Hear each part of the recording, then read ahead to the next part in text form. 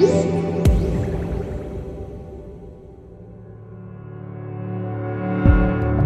27 bones, more than 20 muscles, and an infinite number of uses, the human hand is one of the body's most complex systems. It's amazing what the human hand can do and what it's capable of. And also one of the most indispensable, as Adrian Albrich discovered when he lost his in a sawmill accident over 20 years ago. For the first about 5 or 6 years, I used a standard body-powered 2-finger hook. And when my kids were born, I actually stopped wearing it because I was afraid I was going to hurt one of them with it. A truly functional set of bionic digits, a Terminator hand, has been something only seen in the movies until now. One of the things that makes upper limb prosthetics really exciting is we're still just scratching the surface. Every day or every time that we use this, we're figuring out new things that it can do. It's the iLimb digits. They are independently motorized electric digits. I wear it probably 7 to 8 hours a day.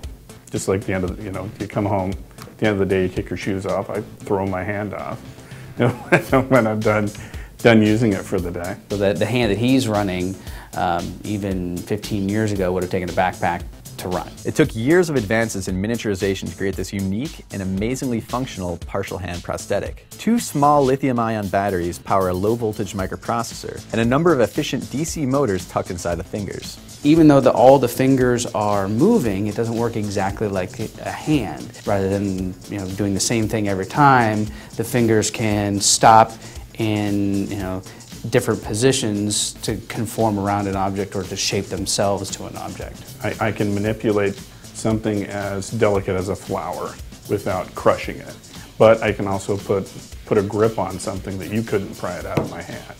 To maintain that grip, specialists at Advanced Arm Dynamics custom fit Adrian with this suction mount that secures the iDigits to his partial hand.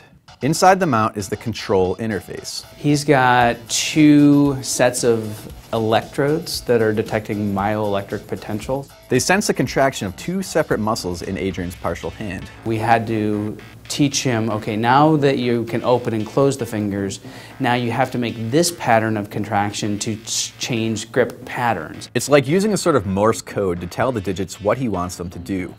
Adrian has 5 grip patterns available at any given time, and he has the ability to program some of his own.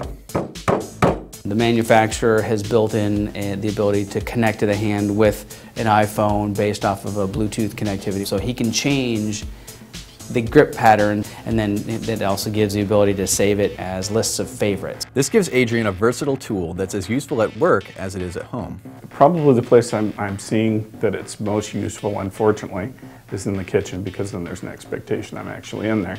As for the bionic man look, it's something Adrian chose and doesn't mind showing off. It's not a real hand. I don't want the pretense of it trying to look like a real hand. It's pretty neat to be able to hold onto your steering wheel while you do something else. And it's kind of fun to watch commuters look over and do the double take, like, well, what did I just see?